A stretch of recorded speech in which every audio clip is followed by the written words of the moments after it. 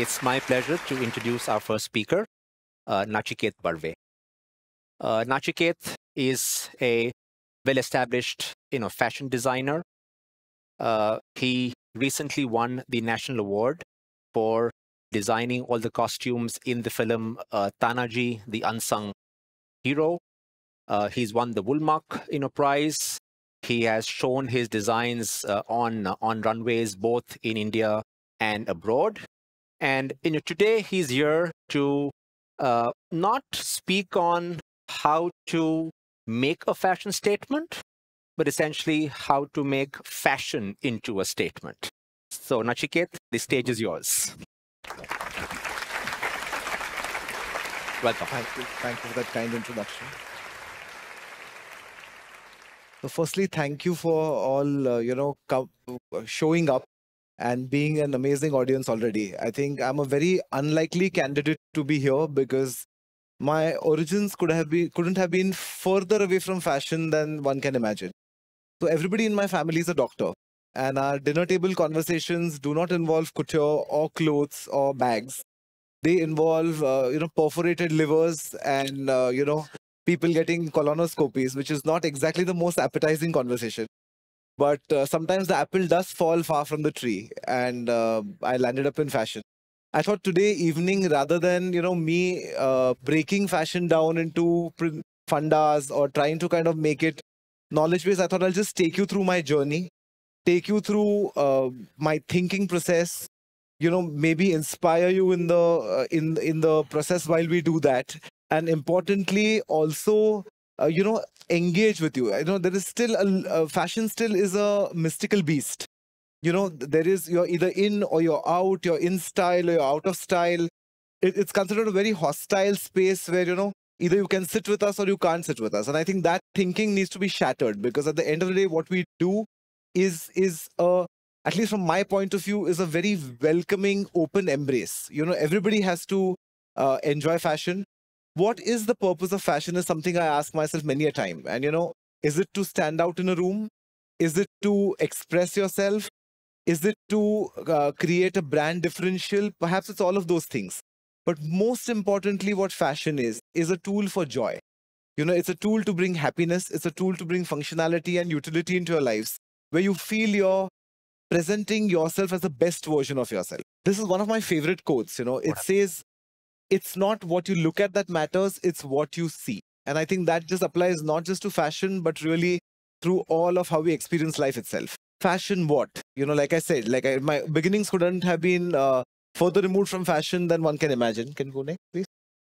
So that's me in the 80s. Very inspired by God knows what the references were, but perhaps the remnants of Studio 54. So there is a psychedelic polyester shirt and micro shorts, as you can see. But it's been a long process since. Yeah. And, so I'll just kind of run you through the process. So I was born in Mumbai.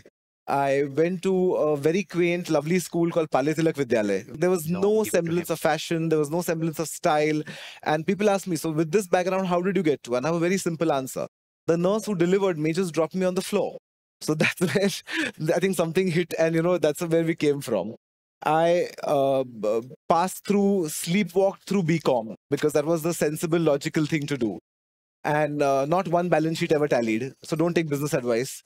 Not one, P&L statement tallied, but those for me were just numbers, and what was life was little more than that. So after my 12th, I went and lived in New Zealand for a bit. And I worked at Burger King, where I cleaned dishes. I did, won an award for Employee of the Month or something like that for making the fastest burger that one could do. But I think two important things it taught me was, one, the value of hard work. Secondly, the dignity of labor, that the fact that you can do anything. And it harks back to a conversation I had as a child with my mother, I remember there used to be a cobbler who used to mend shoes at the corner of the street we lived in. And while passing every day, I used to look at what he was doing. And, it was very fascinating with all those instruments and the anvil and all of that. And I said, Mom, I want to be a cobbler. And she said, fine, be a cobbler, but be the best cobbler that there is. So that was a very important, guiding principle to kind of go through. And whether it was working at Burger King or whatever I do, I feel if you have that sense of wanting to do something correctly, whether somebody is watching or not watching, that takes you a long way. And this picture is actually very interesting because that's me in, I think, 99 in Burger King when I was a teenager in New Zealand. And 3 years ago, I went back to New Zealand, and there was a lady who worked there, and she was still there, and she was so happy to see me. So it's really those fleeting moments of joy that you kind of treasure onto more than all the material belongings. These are sketches that I made. So I had that 2 years that I was in New Zealand, I had a lot of free time to, learn by whatever the BCom course that I was doing was. But it gave me a time to really express myself through what I was doing and really explore. So these are 98, as you can see, and they're signed. After I came back, the first milestone happened in my life and my career, which was the support of my family, who, although they did not understand the F of fashion, like my parents both come from very, very, normal to underprivileged backgrounds. So just to take you a few decades back, my grandfather was in Konkan, and he actually ran away from home and worked in somebody's house as a household help in Palghar to fill water and do stuff like that. And even one night there was a fight and he slept on, Girgaon Chowpatty on the bench. And from then to supporting his family, dad learned on a scholarship, mom learned on a scholarship. So for them, the height of fashion was, or what they understood was, and Dadar at that point of time, and we are here in Dadar today, so it's full circle. Used to get saris which were in two parts. So it was the last remnants of a yardage of fabric, and they used to be stitched together, like in parts or whatever meterage was left. And those were, I think, 6 rupees or something like that. So they really came in from there. So when I see a lot of designers who are, bless them, have the privilege to grow up around fashion where they, played with their moms, silk chiffon saris or whatever that it was that inspired them. And I didn't come from any of that, So it's not like you have to, you just, like, again, it comes back to the thing. It's not what you look at, it's what you see.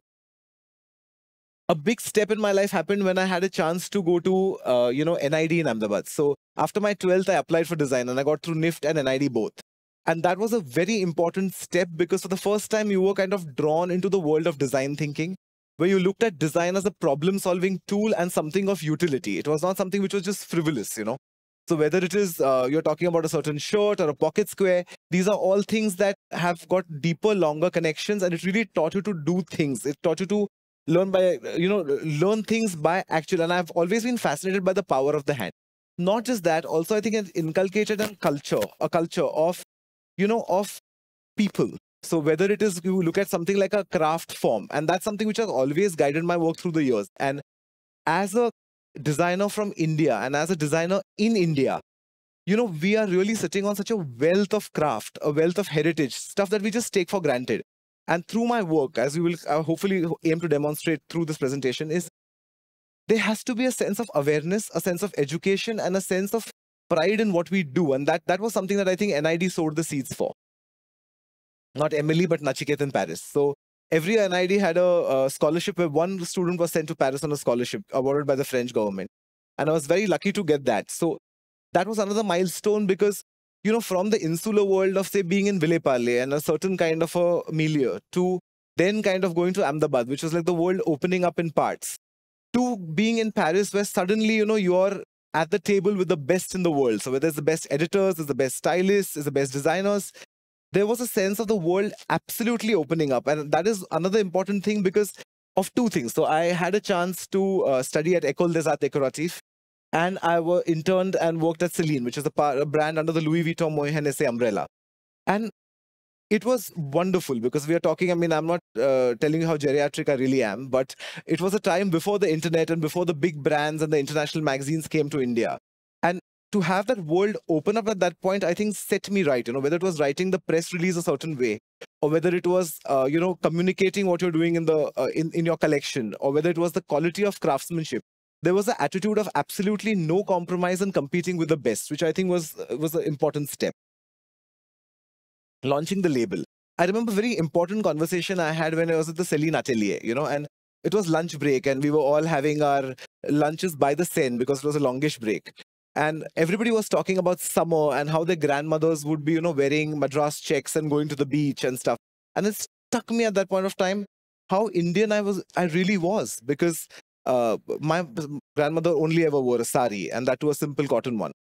And for me as an Indian designer in my 20s in Paris, it was a kind of an identity shift where I realized I'm not European, but I'm also not the India that the French thought we were, So this was a few years after Devdas had released and all of that. So they were all about, oh, the Maharajas, Magnifique, and Bollywood, Magnifique, and, as if we all rode pink elephants to work every day. So that image of the exotic kind of India and then what was absolutely European, it made me acutely aware that I was an Indian, but with a global mindset, with a global platform, and an opportunity to do something that would represent that generation of today. So in 2007, I applied for the Gen Next platform at Lakme Fashion Week and launched the label. This was the first collection. It was called Couture Allure, and it was inspired by Audrey Hepburn. It started with the idea of taking Indian craftsmanship and really applying it in a way where these clothes could be worn in London, New York, Kyoto, or even Singapore. So like a dress like that you see, the gray bias cut one, it takes something like, I remember at that point, like about 375 hours of handwork. So it was silk, and it's about 18 meters of silk. So it was the quietest, most minimal luxury in its own way. That I always, even today, I believe that, luxury should whisper and not shout. And that is what the funda behind all the clothes was. What is amazing to note, and I'm very proud of, is we still do orders on these clothes. So where people have kind of come to the idea of fast fashion or any of that now, that's been a guiding principle in what I've been doing through the years. These are some of the other snippets of the collections over the years when we were doing a lot of Western wear. It was, and then, I think also what it made me realize was how similar people are across the world, I mean, we all want to look our best, feel a sense of joy when we kind of engage with fashion. Storytelling to fashion. So what are clothes? I mean, you put on a pair of shirt, or you pair of, buy a new pair of shoes. Those are just that's the end result. I think what's exciting as a designer and as a design entrepreneur is the journey, is the thought process. It's what elevates objects from being more than the sum of their parts. So I'll just take you quickly through some of the collections. So this is a collection called Chiaroscuro, which in Italian is light and shadow, as you would know. And, it was inspired by the whole idea of Gothic beauty of churches, of Hitchcock, of a lot of those elements which were kind of carried forward through black and white. And as a designer, I've always believed in working with Indian techniques, celebrating Indian craft, Even something as modest as, say, the gajra. I mean, you have a gajra wali at every corner, and we just kind of take it, for granted. Like, this is how it's made, but it's a piece of craft. It takes skill, knowledge, aptitude to be able to take 3 pieces of string and weave flowers and create an object of classicism and beauty out of it. So the whole idea of light and shadow, or the whole idea of how you play with fabrics. So there's a lot of cut work, there's a lot of embroidery, there's a lot of techniques which have been passed down the generations and close to treasure. Again, I feel fashion is not something which is disposable, Today, we kind of champion the cause of green fashion, of sustainable fashion, fashion which is slow fashion. But these are all things that have been built inherently into us as Indians. So whether you look at the idea of the Kanjivaram sari, I mean, these are saris which last decades. You don't have to do anything about them. You don't even need to wash them. So it's reapplying some of those principles and philosophy to how we engage with clothes today. There was a collection called Kalahari, which was inspired by the beauty of the Namibian desert and the Kalahari desert and the Tuareg tribes and their textiles, and taking it forward in, again, assortment of techniques and textiles that we do.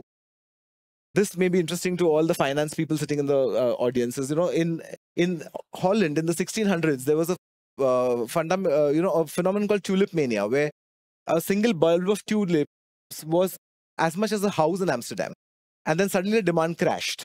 So it was, I mean, it's a very interesting phenomenon. But we wanted to take the idea of the tulip being such a celebrated flower and then translating it into clothes. So like a cape like this, again, maybe say about 1400 hours plus of embroidery.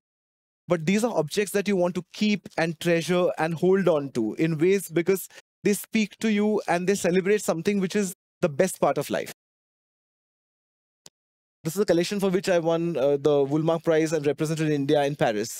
So again, this was inspired by armor, and these were all in pure merino wool. But the idea was to kind of take wool, use entirely Indian craftsmanship, and create garments that can be sold across the world.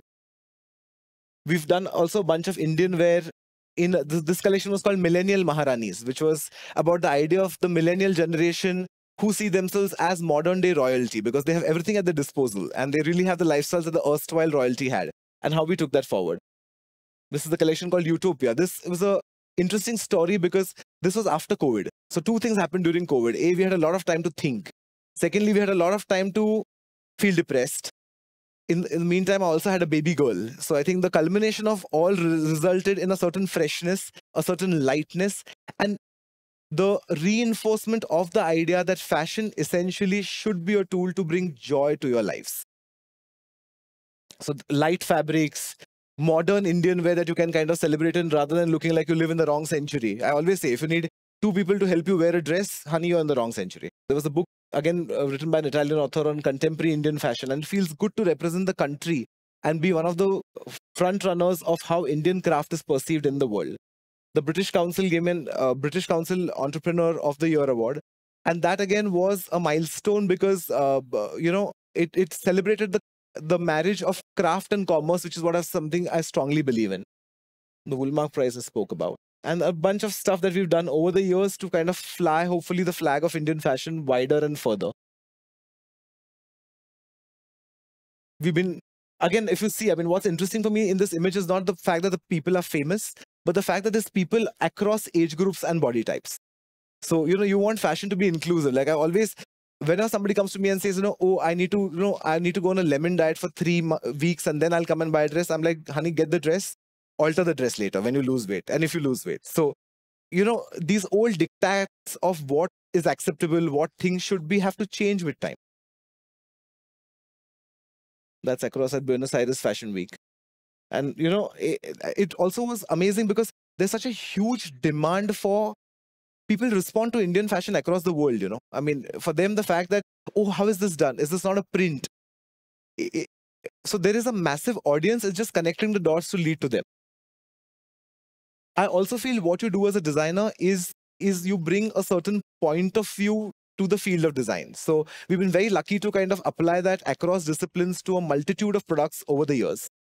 We did a bunch of bed sheets for Bombay dyeing. So this is a very interesting collection. It was inspired by all the poisonous yet beautiful creatures that exist in nature. So it was called Toxin. And those poison arrow frogs and the colors were something that happened for bed sheets.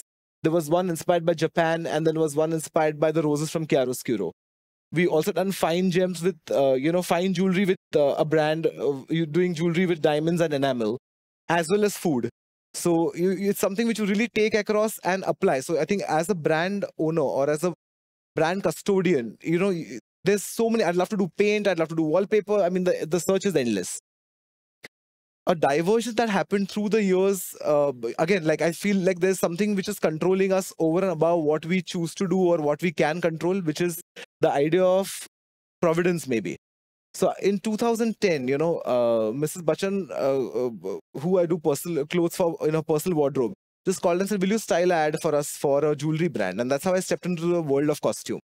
Now, what's very interesting about costumes is the fact that, when you do fashion, it's with a certain consumer in mind. It's with a certain longevity in mind.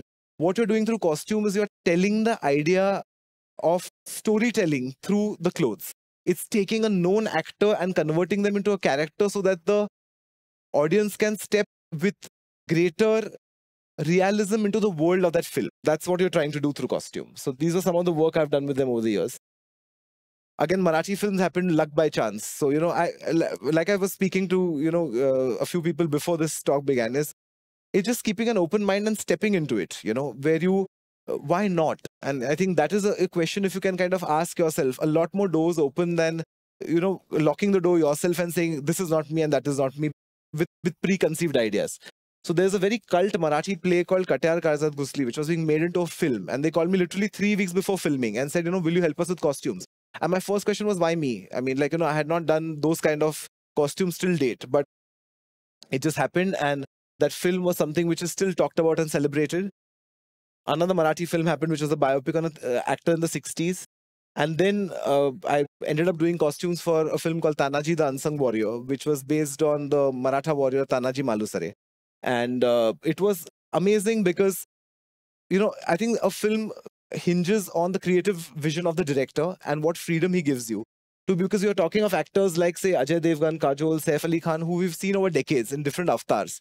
And how do you take them and make a film where you are convincing an audience for 2 hours that they are really in the 1600s and they are these people and they have these motivations and they have all of these thoughts? That's where costume comes in, because you're transforming actors into characters.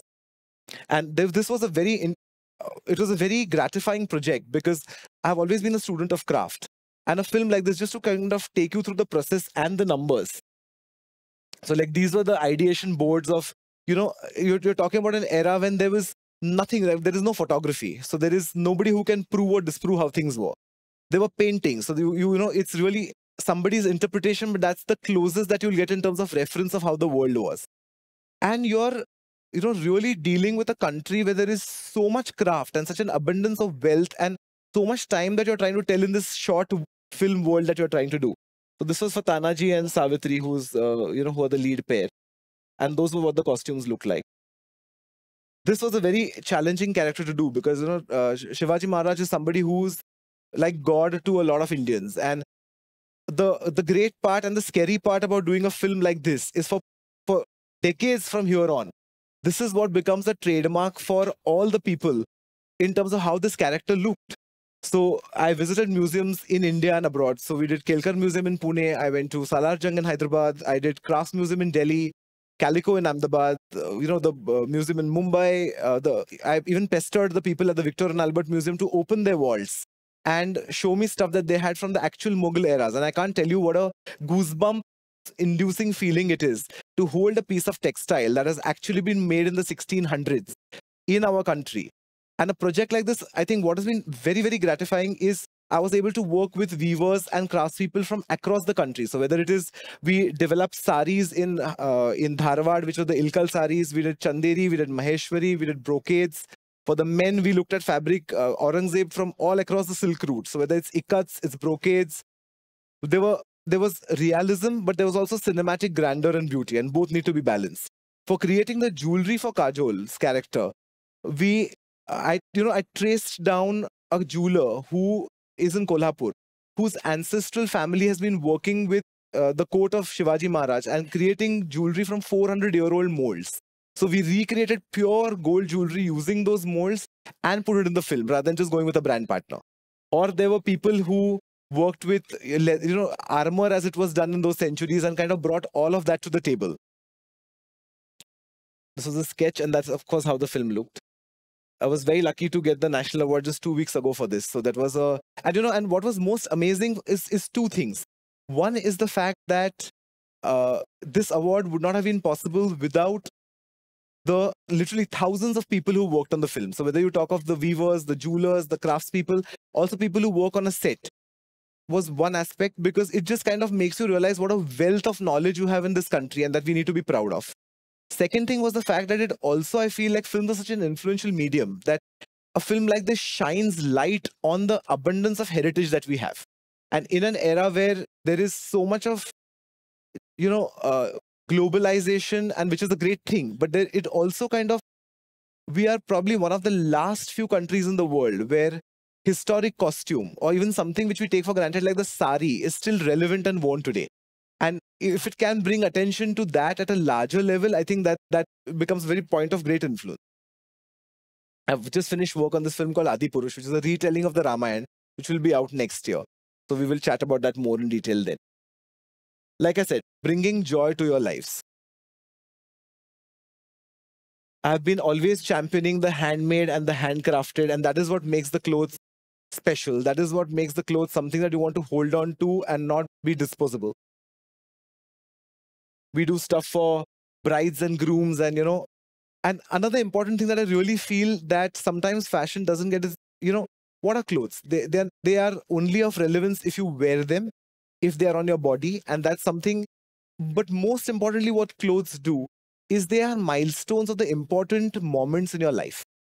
So you always, you don't buy these clothes to, go grocery shopping in. You can, but you don't. So they are really for, commemorating a birthday, an achievement, a milestone, like a wedding. And they become markers of that as you go along in the journey of life. What are we? We are essentially crucibles of memories. And if fashion can be a tool to kind of aid and make that process more cherished, then that's something which I think is a purpose well achieved. This is what we do with the brand. COVID has also been an important time for all of us to introspect. And it has really made me realize, which was perhaps at an informal level earlier, as to how alike we are as people. And as increasingly Indians kind of are spread out through the world, whether it's a woman living in LA, an Indian woman perhaps, or somebody here, thoughts are similar, influences are similar. So we wanted to kind of use this period to take our brand to a larger audience. So we built the website ourselves, we marketed it ourselves, and that's what it looks like now. It was a massive learning for me as an entrepreneur as well, in terms of, apart from the design aspect of it, the logistics, the systems, putting together a team for it, and a million challenges which continue every day. I mean, but it's a very rewarding process for any creative person to, have your product and your point of view resonated and validated by who you're creating it for. Democratic design to your doorstep. So I have always believed that, fashion should be like a warm, big, happy embrace. You can't sit with us and you can't do this and you can't do that. Now, I'll just illustrate this dress. So this is a dress from the new collection, which was worn by somebody who is living in Bombay, is a certain size, is a certain body type. And then, very interestingly, these two friends, they both live in California. Her daughter was getting married in Tuscany. So they actually discovered us through Instagram, and we did virtual e-consultations, and both the friends bought matching outfits to wear for the one of their daughters who got married in Tuscany. I mean, like, geographical boundaries don't exist anymore. Jimmy also said that, and I fully resonate with that thought, because today I think if there are any boundaries, they're really boundaries of the mind. They're boundaries of ideologies. The physicality is irrelevant. I mean, we can be FaceTiming with somebody sitting in Auckland, and at the same time on a group chat have somebody who's in Kenya. So it's really what are today we are forming our newer communities based on our thought process and our mindset. Now, this is an example of somebody who wanted to kind of, again, like, each of these are handcrafted and made. So the stole on the right is made using, Paithani fabric, which is all pure gold zari woven in a part of Maharashtra. The others are embroideries, traditional thread work. So it's like a confluence of all cultures across the world being worn for a wedding. Again, we do, like, everybody come with us. So it's grandmothers, mothers, and daughters. I don't think, when you see a lot of brands across the world, and people always have this marketing fund, I know who's your target customer, and is she this age, and is she that age, and I think, why not? I mean, everybody's welcome. Whether it's for different occasions, different body types, different kinds of people. I mean, we are very lucky as designer. So like I said, everybody in my family is a doctor. And we do share people who know we cater to in commonality. My dad always says, they call me when there's a problem. So it's a problem when their phone rings. They always call me for a celebration. So I'm the lucky one. I always get calls when there's a happy thing going on. He always gets a stressful call regarding the same. Kids wear, why not?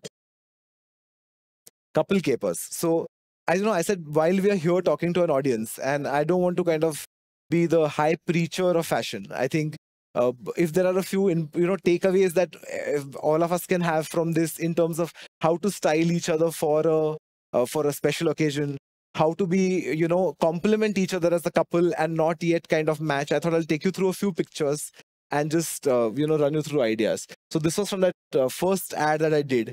But again, if you see here, for a festive occasion, they're in the same color palette. Her sari is actually a take on the Parsi Gara. And it is embroidered all with ombre dyed silk ribbons. So the whole sari takes about, again, I think 230 hours or something of embroidery to do. But it's a design classic. I mean, that's something which, as time goes by, and as it's something you can wear. For me, nothing gives you more joy than a garment which is pulled out 10 years later and reworn. Because it's not only telling you the story of that garment, it's telling you the story of your journey through those 10 years. These are, again, couples that we styled, in ways. So a lot of times people ask me, hey, me and my wife are going for a wedding. Like, how do you want to look? I mean, you don't want to look like the Beckhams who are twinning in head to toe, I mean, like that's just not a fun look on Indians. But whether it's complementary colors, so we gave her a lovely plum color lehenga, and he has got little plum color detailing all over the bangala and the pocket square. There's red and grey done in ways that works here. Again, like I said, for the same wedding. So the sari on the left was a very interesting brief. So this lady wanted a sari which complements. So the groom's family is from Gujarat and they are Maharashtrians. And she said, I really want to fuse the two. And me, obviously being a craft junkie, wanted to kind of, it was my, manna from heaven, because I wanted to kind of merge in as much as we could. So we took a lovely ikat and did the Gujarati Rabari mirror work and with that, draped it in a Nawari style. So it was the first time that there was a confluence of these two styles done for her. And for him, again, there was the Pattani stole, and we did beautiful hand embroidered threadwork popats, so parrots on his kurta all over.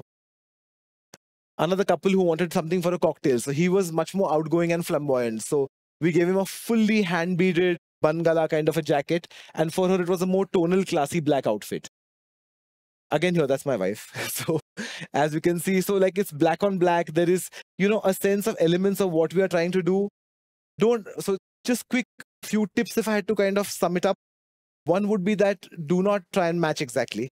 Secondly, a lot of people have this sense, what is fashion? Or, how do I is this on trend? Like, it's almost as if, you're taking a prescription from a doctor. And it's not, trust me, it won't bite you. I mean, at the most, you'll go a little wrong. So engage with fashion, enjoy it, maybe, and today the idea of trends when you talk about, I think trends are redundant.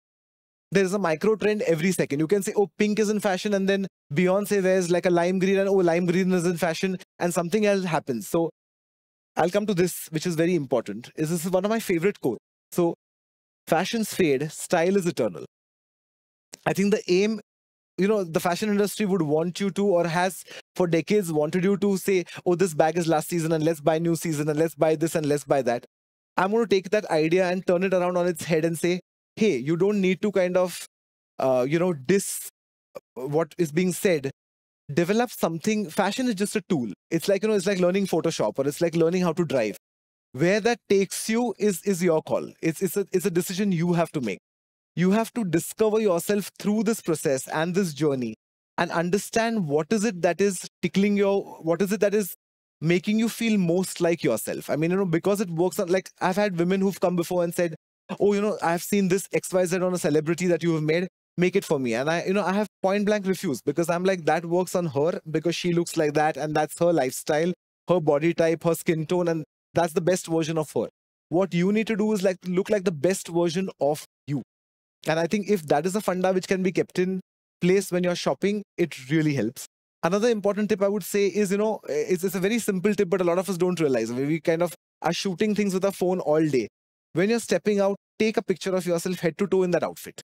Your eyes lie, because if this is the exercise all of you can try, is when you're looking, you're only focusing on one point. You can never see the whole image head to toe in one go.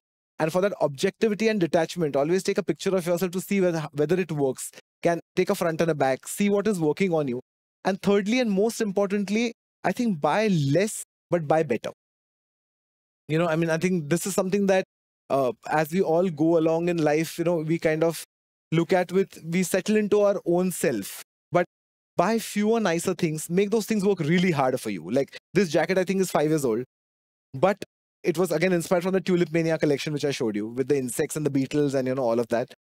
But it works for me. I mean, it makes me feel great. It's something so, and I can mix it up, I can dress it up, dress it down, wear it with a kurta. So buy fewer, nicer things. Buy things that you can kind of curate and make your own recipe for your own version of style. I think that's really important. And another important thing I would kind of say is, be open to questioning. Like, there's a lot of time when a lot of us fall into a style rut, where we feel like there's only, like, this is what works for me. And every few years, because you have changed, you can't be the same person you were 5 years ago. Why should your wardrobe look the same? So keep that in mind. I mean, there's enough of information online. And designers don't bite. We can, we're always happy to engage and kind of, make you find the best version of what you do. All work and no play.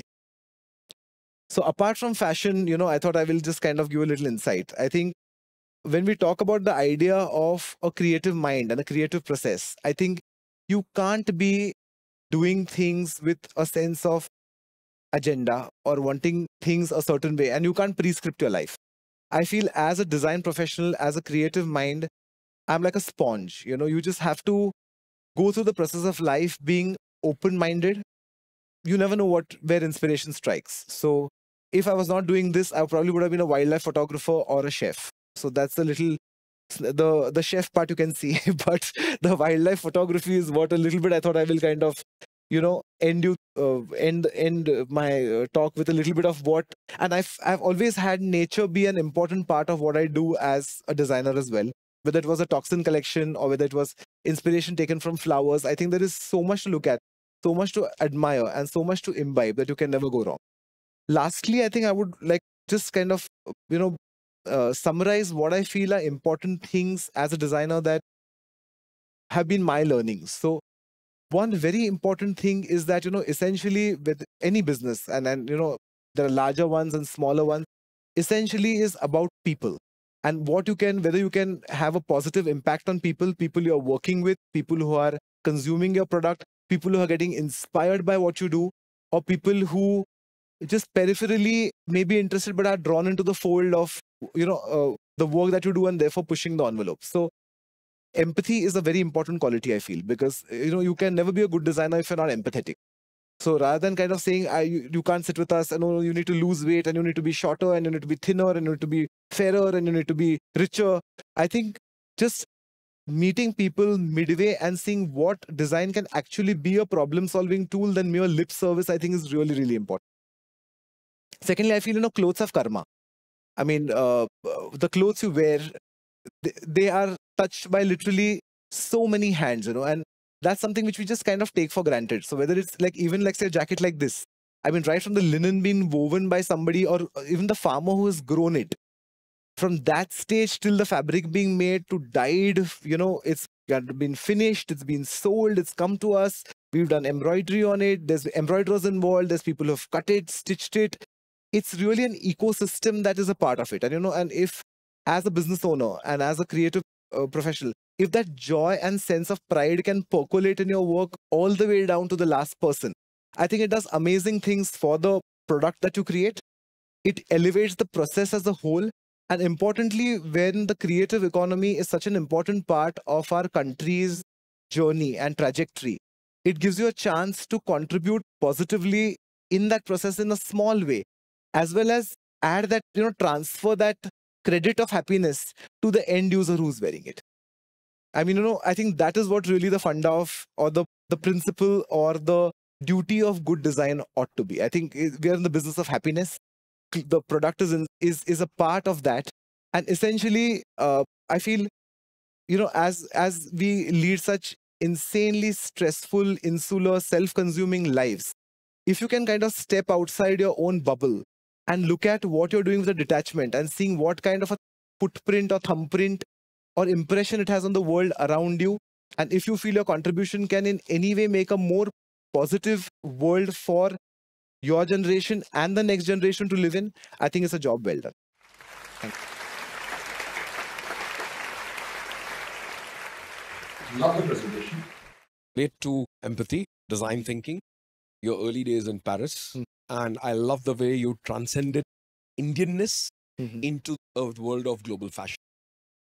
We as entrepreneurs and professionals would love to know from you the entrepreneurial side of fashion. What do you think is the future of fashion in India for us to understand the industry? Just put a perspective, because most of us know about the fashion industry, but do not have a correct perspective to it. Who better to know it than from an entrepreneurial point of view? I still feel it's a very, like I said, it's a very people-oriented business. I think the challenges that I see for it, is the sense of not enough knowledge and not enough pride in what we do.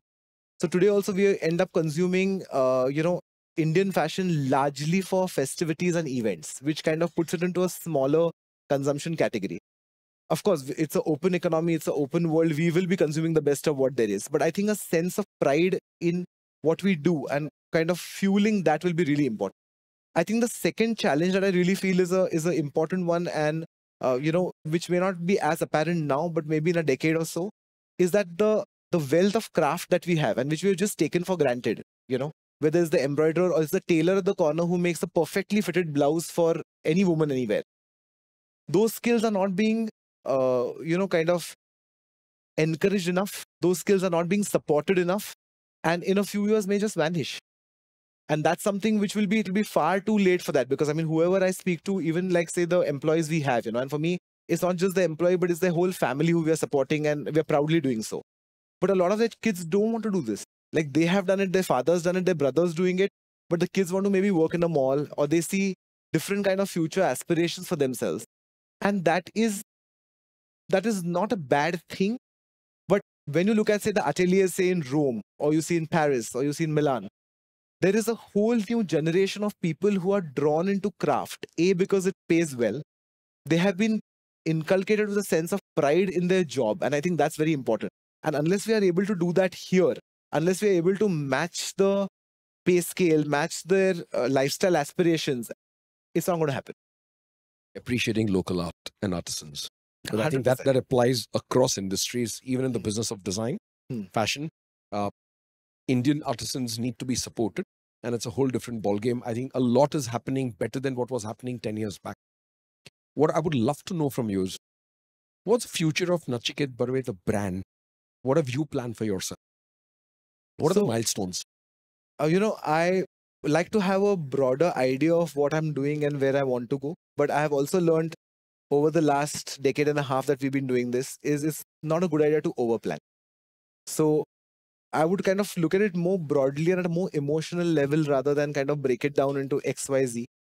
I think what I offer, I believe, has got a very welcoming and a widely applicable user base. So, and even today, I feel like those who understand fashion are already consuming fashion. And those who want to consume fashion but don't know where to find their foot in the door or are too intimidated by it sometimes, there's a very wide gap. And if it can be via education and welcoming them into the fold where you feel like, I think that's the way to grow a brand, is by welcoming people into what you do. So that's one definite step. So whether it means having a flagship open, reaching out online to as many customers as possible, being able to retail across the world in various formats to our audience and build that audience. And on the costume side, I think do the kind of films that I feel, where costume tells is a key driver of this film and the story. So those are the two parallel things, but of course the brand is bigger than the costumes are on the side. All put together. So I was quite intrigued. Recently, I got to see an entire film on Pierre Cardin. And what an amazing journey. Not just fashion. Started with fashion and moved on to furniture and moved on to interiors and art and theatre. Yes. So for you, apart from fashion, do you think the brand moving into other aspects of everything that we touch in our daily lives in terms of luxury? 100%. I think whether we talk about interiors or we talk about home decor, we talk about, furnishing, we talk about wallpaper, paints, it's a design mind. So you can apply it to perfume, you can apply it to food, you can apply. And I think it's challenging. And I get very easily, not easily, but I like to kind of be pushed to the corner in terms of what else, what next. It's boring to do the same thing. Though maybe the only reason I couldn't become an accountant was far too structured and boring for me. I like to kind of push that envelope and open Keep the it box. fluid. Yeah, absolutely. Such an amazing talk with you. Such a pleasure to have you with us. And I'm sure if there are any questions, would love to kind of take it from him before our next speaker comes on. Is there any questions? Yes, please, sir. You quoted that, style is whatever. Yeah, correct. Style versus but fashion. my question is there that, how much should people be in fashion? And if you are not in fashion, what happens? Just as a designer, does it bother you that someone is kind of looking different, behaving different, whatever is not in fashion? What's your perspective? If you're not in fashion, an asteroid comes and hits you. No jokes apart. I think, fashion, like I said, is something which should be a matter of joy. It is a personal choice. And I think one thing that we have learned in the last decade, as the world kind of evolves and our thought process evolves, is individuality is a wonderful thing. So it's whether you are in terms of identity, whether in terms of your politics, whether in terms of all of us are individual. And for far too long, we've been kind of cloistered into sects, into this. So there was a time in the 50s when, say, somebody like Christian Dior would set the hemline for a season at a particular number of inches. Like 46 inches is the hemline for this season. So if you didn't wear it, you were out of fashion. And there was a sense of homogeneity. There was a sense of, even today to a larger extent, the white world informing us how we ought to dress. And today, as creative people who have a sense of pride and a sense of self-worth, we are constantly challenging those. Young people are challenging concepts of gender. They're challenging concepts of what is age appropriate. They're challenging concepts of, like I said, mixing high and low. So what is fashion? Fashion really is a tool to express yourself stylistically. So what we're talking about is style as a phenomenon where you want to express yourself. In a city like Mumbai, you see women, who are, and what I love about the energy of our city is you'll see everybody's busy. Nobody has time to loiter on the street. There are women who, say, are doing household work. for a living. And they are the busiest because they have got like these 4 houses that they need to do and go home and pick up the children. And they're all primly dressed with their perfectly fitted saris and contrast blouses and gajras, and they are on a mission. And you know, that is style in its own expression. So nobody today can tell you saying, oh, you're in or you're out. It stems from a sense of self-worth, a stronger sense of identity, and having fun with fashion. There's no asteroid. Be comfortable in your skin. That's about Absolutely. it. Thank you, Nachiket. Thanks a lot. Thank you. Questions, Chef? Please go on. There's no wrong questions and there are no right questions. I'm happy to answer all. Thank you. So my question is that what are your thoughts about men fashion specific in terms of daily routine, not in terms of an event like a wedding or something? For men's fashion? For men's fashion, do you feel that the spectrum of men's fashion has grown in the given decades or centuries, or has it narrowed down gradually? So it's a very interesting question you ask, because when we talk about the idea of men's fashion, it was very, very elaborate maybe 400 years ago. So men were wearing these big poofs and cloaks and, you know, every color under the sun and embroidery and jewelry. So you look at the Maharaja of Patiala and he's wearing enough jewelry to buy maybe 5 residential buildings or 10 residential buildings. So it's like, it's really insane. What happened over the years is it became boring and boring and boring to a point where all look like carbon copies of each other. But in the last 5 years especially, men's fashion has really found a voice because customers are asking for it. They're okay with bright colors, they're okay with prints, they're okay with transparency, they're okay with shine. So I think that the gender walls have kind of shrunk or kind of disappeared. You also have someone like an actor like say Ranveer Singh, who really pushes the envelope on one end of the spectrum where you're like, what was that for a lot of people? But what that does is it kind of makes the average guy confident to wear like a rose print in a gray and a white maybe, you know. So men's fashion is definitely changing. We do a lot of stuff for guys, for grooms or otherwise also. But again, it's you have to take and leave. You know, like I look at fashion as a giant buffet at an Indian wedding. There's Lebanese, Chinese, Italian, chaat, South Indian, everything is there. You have to see what works for you. Thank you. And last thing related to the same. Yeah. When it comes to events like wedding, do you feel that men fashion is somewhere dependent upon women's fashion? Just comes from an experience. Okay.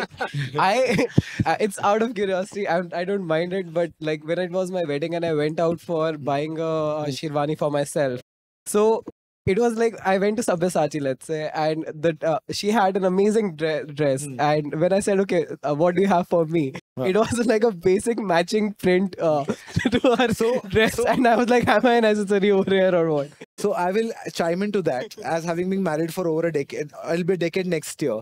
Is that not just at the wedding, but throughout the marriage, you are the sidekick. Once you accept that it's a happy marriage, and that apart, see, I think, you know, with women, there is still so much of, you know, it's a very elaborate process. It's like building a spaceship, you know, I mean, it's like a massive, massive process. For weddings, yes, I still think grooms kind of are the complement to the bride, and you don't want to clash. You want to see, it's also looking unified. And today, I think a lot of how we dress has to do with the imagery we are creating. You know, all of us have become content creators. So whether it is brides and grooms, they're more interested in how their pictures look for their wedding Instagram page than actually enjoying the wedding. They're like, mujhe angle chahiye. You know, it's like they're not interested. So men's fashion, but again with men's fashion, I think the key is, you know, is to make it work for you.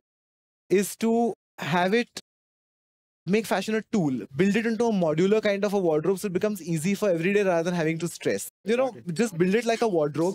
For events, yes, again, you have to see what works on you. If you're comfortable wearing bright colors and a very loud print, more power to you. But on most guys, so, again, okay, very, very important diktat before we kind of put to answer this. Let you be the one wearing the clothes, not the clothes wearing you. So if you have a personality where you feel you're going to be able to dominate that outfit, which is so loud, great. If not, let you be the center of attraction, not what you're wearing. Thank you so much. My pleasure. Thank you. Yeah, so I have a question which is for two individuals. One of you as a designer and one as Nachiket, the businessman. So I'm a part of the fashion industry. My business is sunglasses and eyewear. Okay. So, you know, you spoke about identity becoming very fluid these days. You know, we don't have templates anymore, stuff Correct. like that. So, you know, when you are designing something, are you designing something that you like and you expect people to wear that? Or, you know, in general, because otherwise if you're templated, then you can't be so very creative. And if you are very, you know, fluid, then you don't know whom you're targeting. So it's a very, difficult questions for us also these days. I love your question. I think, there was a very legendary fashion editor called Diana Vreeland who edited Harper's Bazaar and then Vogue for decades. Like she was the first prima donna fashion editor who would command what the trends look like for the whole year. And she said, give people what they never knew they wanted. So if you give people what they know they wanted, then you're behind the curve. And if you have to preempt it, it's intuition, it's experience, it's a lot of those things. Sometimes things land, sometimes things don't. So you have to be quick and responsive to also what is working and what is not working rather than having a preset notion. But you definitely have to push the envelope, especially today, I feel, because, customers are evolving so fast that you cannot expect to serve them something which is a working formula, whether it's in the world of fashion, film, architecture, anywhere, and expect them to lap it up because they already moved on to the next. And there, as a businessman, I think it's also important to have a certain kind of budget or a certain kind of outlay towards design, development, and research, because that's the beating heart of your business. Otherwise it's just clothes. Thank you.